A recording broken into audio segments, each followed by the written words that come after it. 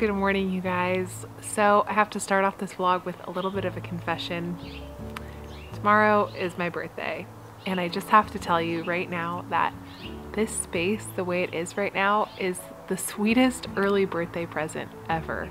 I have worked my fanny off out here this week, and Tommy too. We have planted, we have amended, we have built worm farms, we have set up worm farms. All of those videos you can catch right here. We got our little space to host a life group ready last night, and it was so lovely to see people around the fire, be outside. The weather is like, it's the perfect fall weather. So growing up, my dad used to tell me the same story every year. He would say, it was a day just like this, and the Santa Anas were blowing and you were born.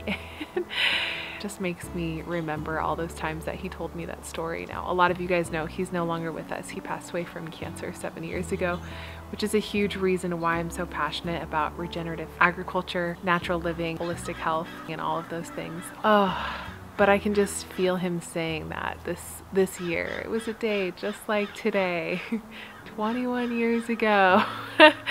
That was actually the last time I heard him say that story, was when I was 21. This year, if he were here, he would be saying, it was a day just like this 29 years ago. Hitting the 29 mark, gonna live it up my last year in my 20s.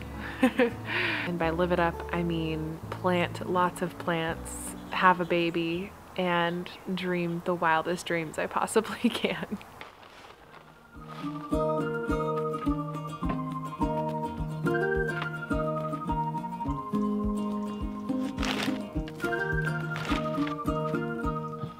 So like I was saying earlier, all of our hard work has paid off because I get to plant more in our gardens, which I absolutely love, and it's such a treat to be able to do that on my birthday. And while I am really excited to plant in the garden, I do have a second confession for this birthday vlog.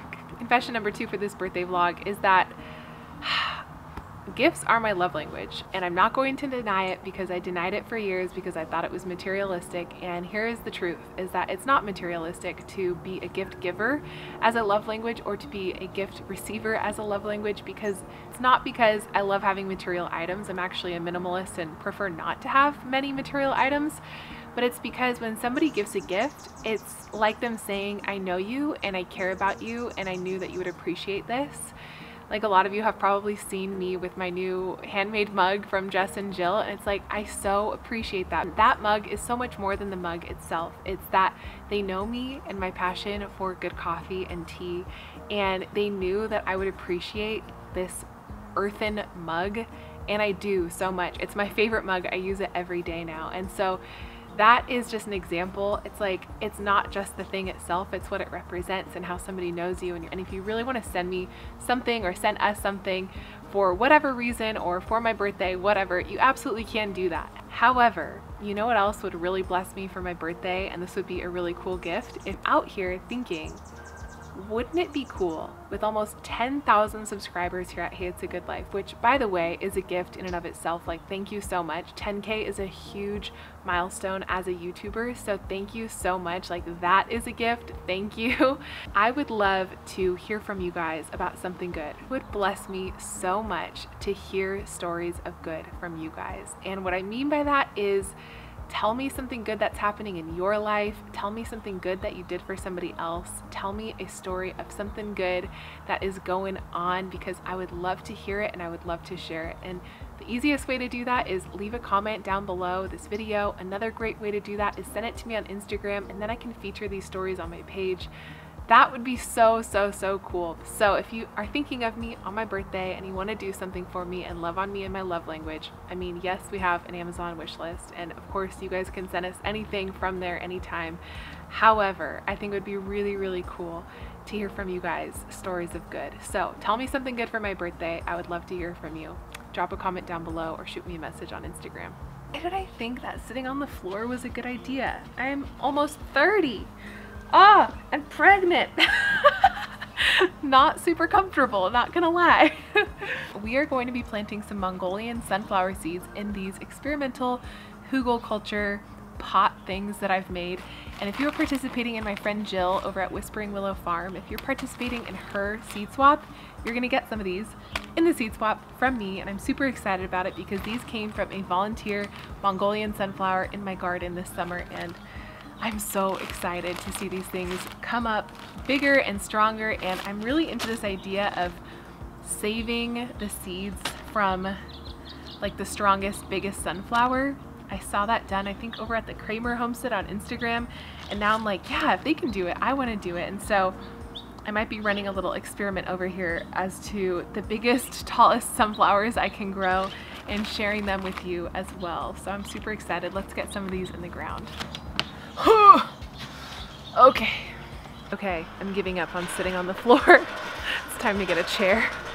Something I've noticed that works really well for planting, I don't know if this is just a me thing or a California thing, but is to make little wells so that the sparse amount of water that actually does arrive to these plants, it goes where it needs to go. So that's what I'm gonna do first.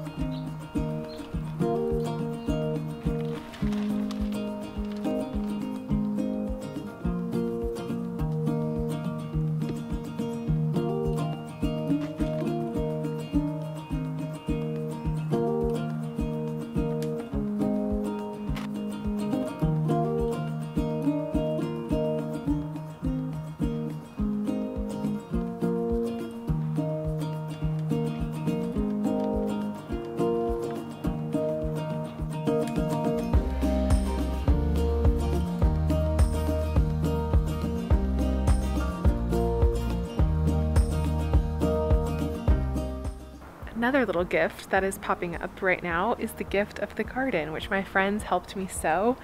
And I'm seeing lots of little things pop up, which is super exciting. Now, I'll do a full garden tour once things are more established, but I thought I would give you guys just a little sneak peek at what is starting to pop up here.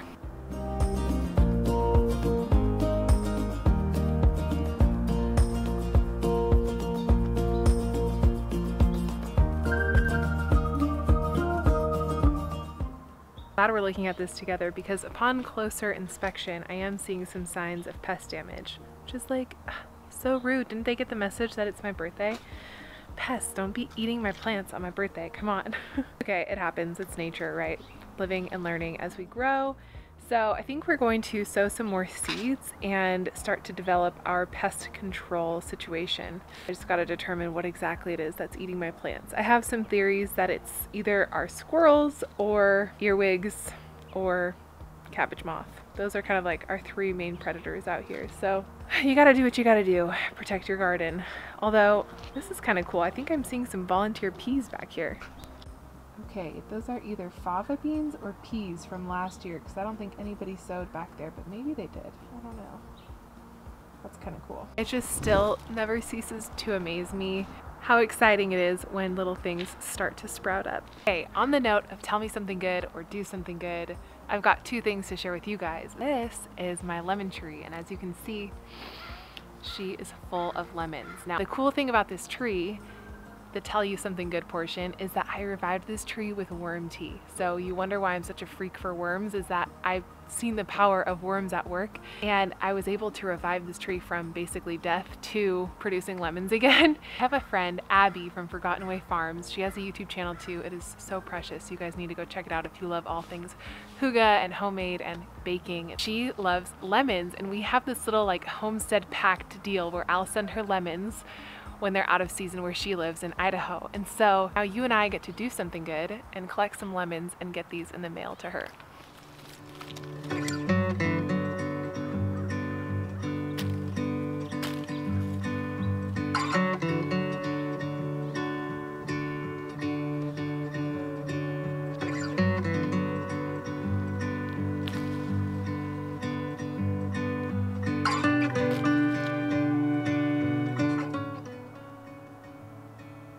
here's my haul. Not too shabby. Not too shabby, from bringing a tree on the brink of death back to life to produce lemons.